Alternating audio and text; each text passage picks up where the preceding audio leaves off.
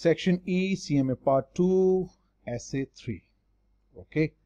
Rightway Stores is a chain of home improvement stores with 150 locations. Okay. Rightway has identified an attractive site for a new store, and Jim Smith, the Director of Financial Planning, has been asked to prepare an analysis and make a recommendation for or against opening this proposed new store, either in favor or against this proposal. Okay. In preparing this analysis, Smith has determined that the land at the proposed site will cost $500,000. This is initial investment. The new store will cost $3.5 million. Again an outflow, outflow, outflow.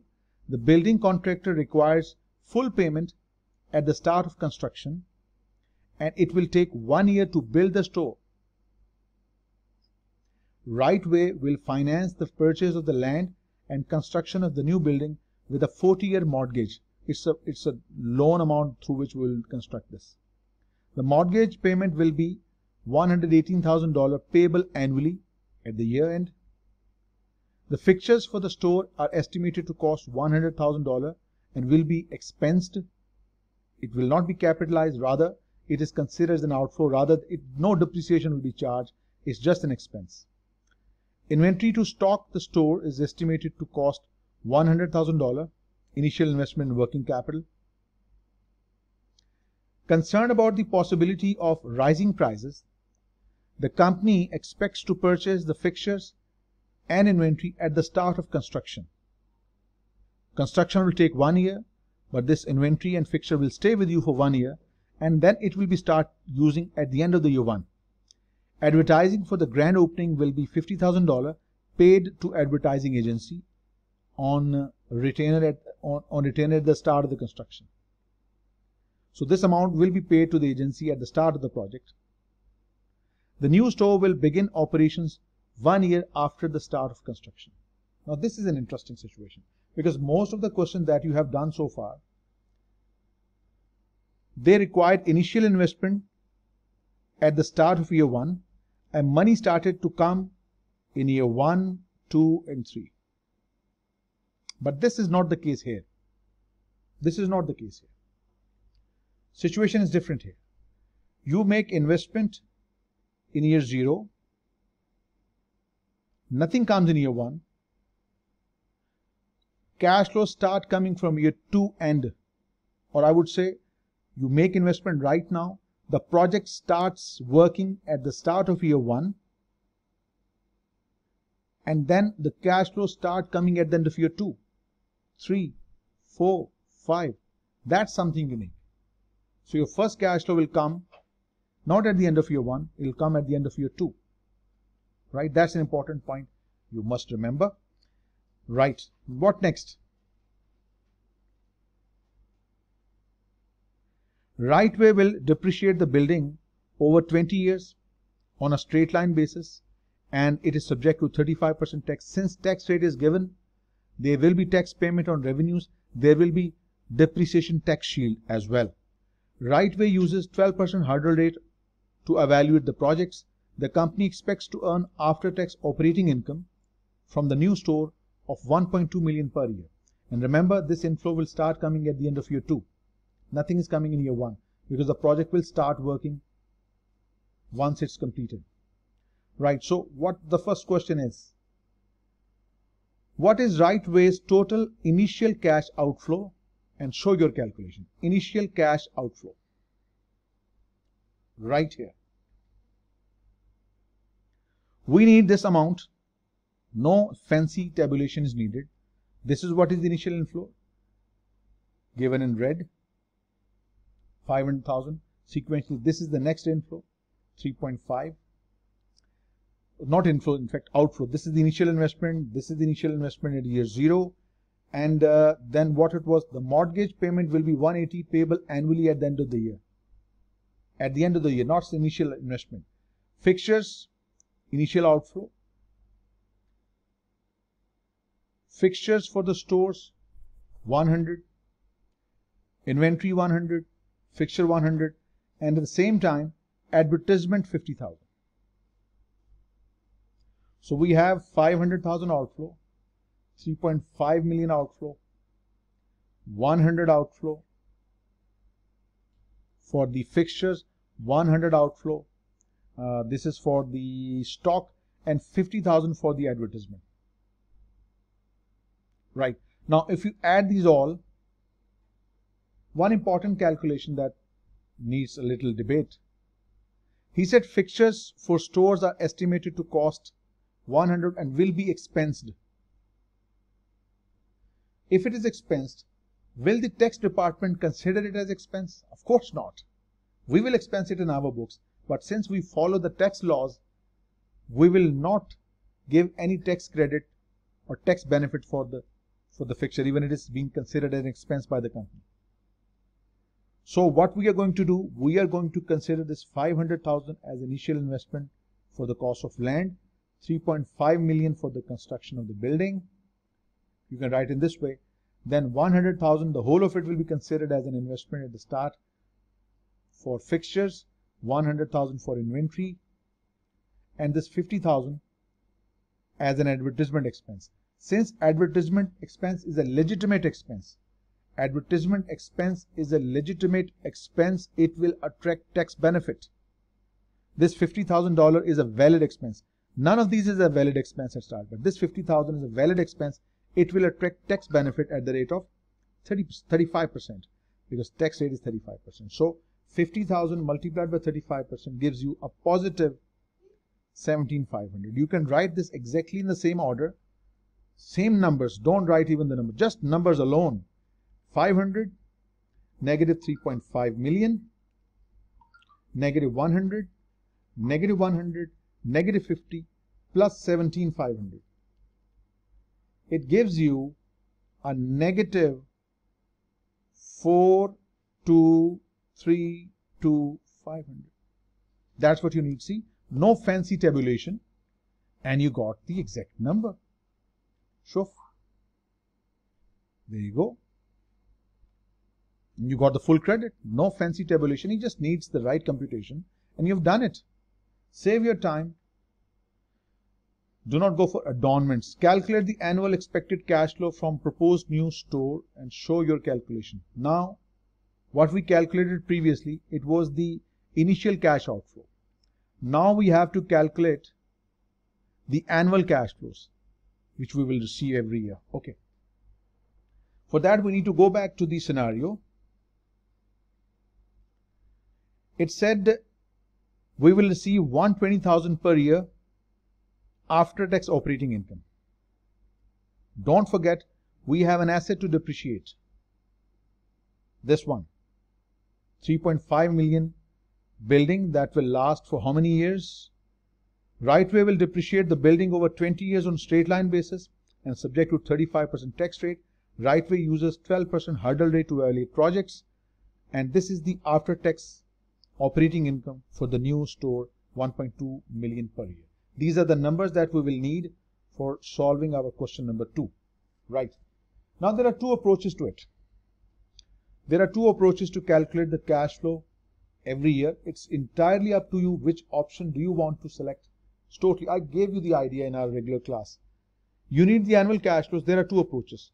One is the old approach, other is the new approach. Whichever you find comfortable with you.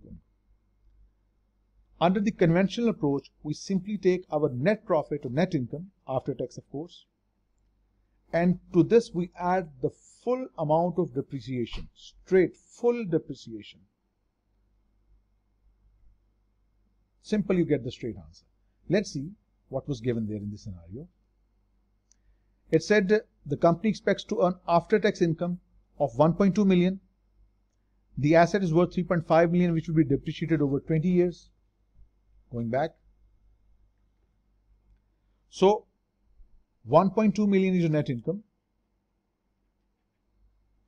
The asset is worth 3.5 million to be depreciated over 20 years, which means the annual depreciation would be 3.5 million divided by 20. Full depreciation expense. It is not tax shield, remember, it's depreciation expense. Add this 175,000, you get your annual cash flows. 175 plus 1.2 million, it's 1375. adding depreciation expense full to your net income. This is the one way to calculate your cash flows. That's what we do when we prepare our cash flow statement. Net income plus add back depreciation. Same thing, depreciation expense. The second approach takes a different way. Second approach takes the after-tax cash flows, and to this they add the depreciation tax shield. Remember, this 1.2 million was the net income. Let us calculate the before tax income. 1.2 million is the after-tax income. If we divide it with 1 minus tax rate, it will give us the before tax income. 1.2 million divided by 0.65.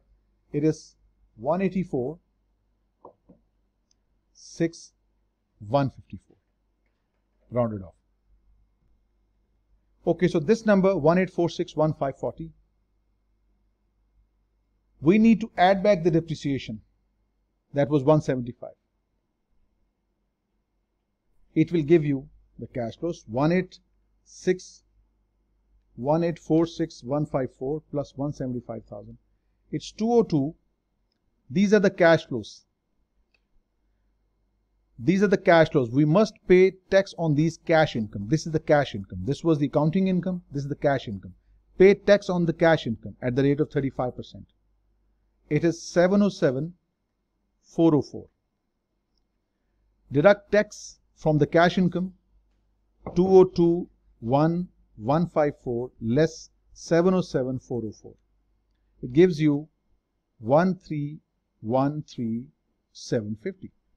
Right? This is after tax cash income. Mind the word after tax cash income. Now to this income we add depreciation tax shield, not depreciation. What is depreciation tax shield? The depreciation amount multiplied by the tax rate. 175,000 multiplied by 0.35 gives you 61250. 61250 if added to 131,3,750 gives you the exact same number, 1,375. Whichever method you feel convenient. This is the cash flow based approach. This is net income plus full depreciation. But nonetheless, both of these methods will give you the same annual cash flow, 1.375 million. So whichever method you want to use, you can use. So you got the right answer, which is not given here. Now next question. So it's 1.375 million every year, whichever method you use to calculate the numbers. Okay, now next question. Right away management evaluates a new store over 5 years horizon, as management believes there is too much uncertainty after 5 years of operations. We just need to consider it within 5 years. Calculate the net present value for the store for the 5 years of operations and show your calculations. Now, we calculated our annual cash flow to be 1,375,000. Write it down. This is our annual cash flow, 1,375,000. Remember, you do not receive any cash in year 1. The cash flow starts coming after year 1. We just discussed at the start of the project. So this is the cash flow we receive in year 2, 3, 4, 5, 6 after the project is complete. We need to calculate the net present value. We know how to calculate net present value. Net present value is the present value of inflows minus initial investment. What was the initial investment? We calculated in our first question. We need it now. 4.232500. Let me write it down. 4.232500 million. Right?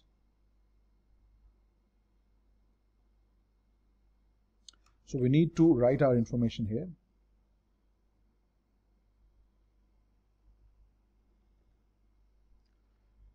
This is the annual cash flow.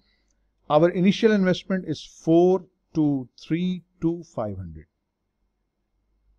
This is what we receive every year. Year 2, year 3, year 4, year 5, and year 6. Right?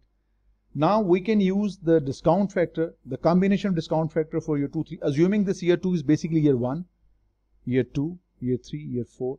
And what we can do, we can multiply this 13750 with an annuity factor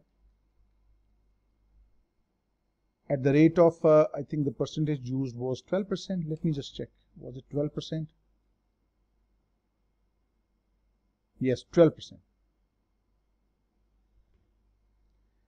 12% for 5 years. The annuity factor for 12% 5 years is 3.605. This is an important point to note.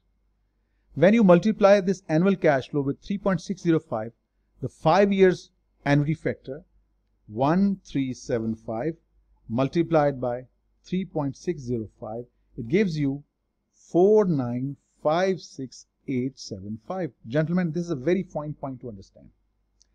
This cash flow, the present value of cash flow, has been calculated for year 2, 3, 4, 5. This value occurs at the end of the first year. 4956875. This is the present value of cash flow in year 2, 3, 4, 5, 6. When you calculate the present value, this amount is placed at the end of the first year. We have to bring it in year 0. We have to discount it again at the rate of 12%. We must divide it with 1.12. This 1.12, the discount factor for year 1, will bring this into the present term of year 0. This is an important point. Divided with 1.12 brings it to the current terms 442,578.781.25. This is an important point. Again, I will come. 1,375,000 is received at the end of year 2, 3, 4, 5, 6. When you discount it by multiplying with the annuity factor, all these future cash flows received will be discounted to the end of year 1. 4956875. We are not at year 1. We always make decision at the year 0. Now, we will again divide it with the discount factor, or you can divide it with 1.12, or you can multiply this number with the discount factor 12% for year 1. It will bring the cash flows back to year 0, which is 4425781.25. From this, you can deduct your initial investment, which is written right here from part 1, from question number 1. It is 4232500. When you calculate the difference, less 4232500, it gives you 193281.25. It is positive. So present value of inflows is more, initial investment is less. You can give your working this way in a paragraphic form. No need to make any tabulation. It's perfectly acceptable. Full credit for this as long as your working is correct. Same number, 193,281. That's the net present value of the project. So the computation part is over. What next? It says based solely on the solution, or based solely on your answer to C, would you recommend the right way, build the store, explain your answer? Yes, it's a positive NPV. Just calculated NPV to positive. Whenever NPV is positive, it's an indication that the project is viable. That's the good thing. Yes, right way should build the store. The positive NPV, even ignoring values past 5 years, will add to the value of the company. As long as a project has a positive net present value, it will increase the shareholders' worth or the business value. The benefit of the future cash flows is greater than the cost to open the store. So that's your question number 4. Simple. This much information is sufficient to satisfy the examiner. Last, how would you use sensitivity analysis to test your confidence in the recommendation? No calculation required. Just the same idea we discussed in the previous essay. What is sensitivity? You'll define, and then you tell how it can help us to determine the viability of the project. Sensitivity analysis shows how much small changes in different inputs, the cost of furniture, inventory, initial investment, building cost, annual inflows, how much change in these can result this project from being viable to an unfavorable project. It's a what if analysis. Sensitivity analysis is what if. So sensitivity analysis shows how much small changes in the inputs affects the decision. Especially if we had a computer, we can change many variables simultaneously and we can see their impact upon the project viability. Same lines, same ideas that we discussed in our previous essays. So gentlemen, that completes your essay type 3.